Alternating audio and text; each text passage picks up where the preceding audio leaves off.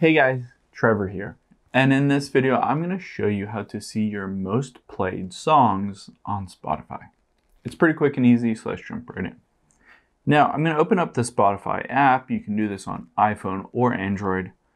And I can scroll down and you see recently played and a bunch of suggestions, but it doesn't show you a list of your most played songs. And it's kind of hidden within the Spotify app itself. So what we're going to do to get to it at the very bottom right here is I'm going to tap on library. And then on here, I'm just going to tap on any random playlist. I'm going to choose this liked songs at the very top. Now, once we're in here, you can see at the top, it gives us the ability to add songs. So I'm going to tap that. And what it brings up is your most played songs on Spotify. So you can scroll through here. Of course, I have kids, so Paw Patrol is taking over the top ones.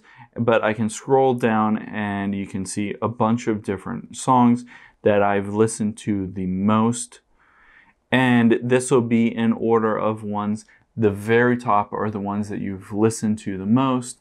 Going down, it looks like maybe there's about 100 or so songs on here that you've listened to the most, and you can make a playlist of your most listened to songs or your most popular song, or just listen to them again, favorite them, do all that stuff. Hope this helps. Thanks for your time today, and I'll see you on the next one.